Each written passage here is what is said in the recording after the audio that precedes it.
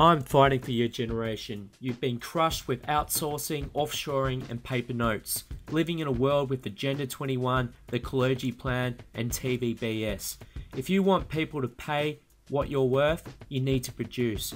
Let's go on a journey and succeed in the digital realm.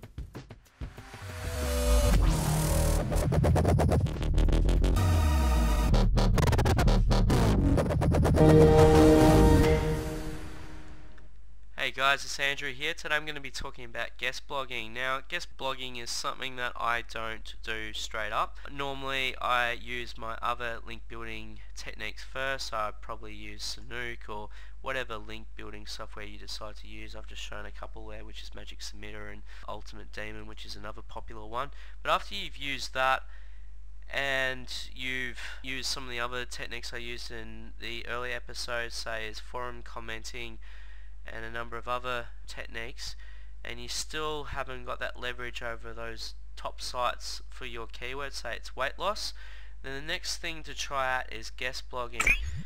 Now, guest blogging basically is that you contact an owner of a website that has a bit of page rank. Obviously you want it relevant to your niche, so if you're trying to rank for weight loss, find something that is weight loss related.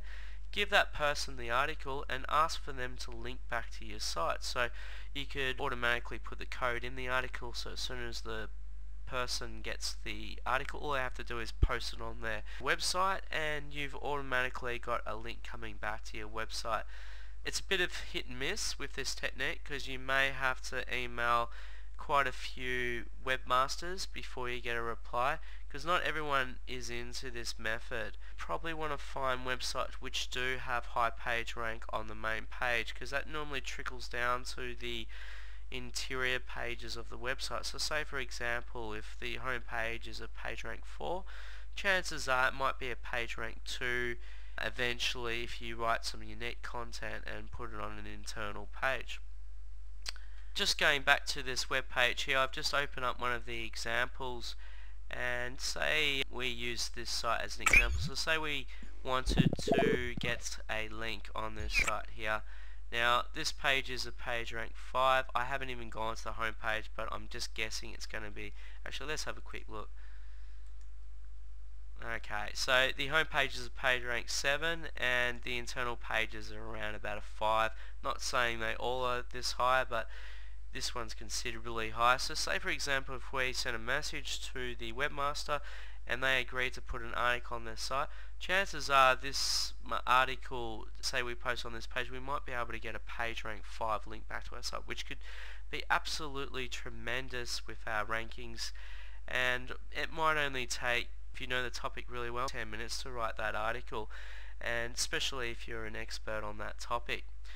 Now what a lot of SEO people do, instead of writing like say 100 articles, which might take hours and hours to do, and then sending it out to all these webmasters, you want to check with the webmaster first before you send it out. Otherwise chances are they might just take your content and not actually give you a link. You want to just check with them first that, you know, if you give them the content, in return they'll give you a link back to your website. You just want to tick those boxes first, as there is a lot of people out there that just aren't willing to communicate, and they're happy to get a free article and they'll just take your link out if you've already got it embedded in that article.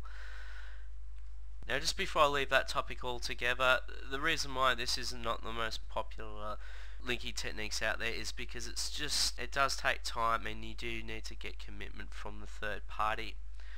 However, it's extremely rewarding if you do get that backlink back to your site, because getting a page rank 5, especially if you can get to choose the anchor text, and the anchor text is say weight loss. With Penguin you don't want to always use the same keyword, you want to mix it up a little bit and allow for keyword variation. Maybe put a keyword in front or behind just to give it a little bit of a natural feel. I've seen some results from some good SEOs lately that sort of mix up the anchor text with their keyword within the anchor text, but put a couple of words either side, and it just seems to nudge Google in the right direction in rewarding you with good rankings. Anyway, I think I've sort of covered guest blogging quite well. If you want to find some good blogs, use the SEO Quake tool.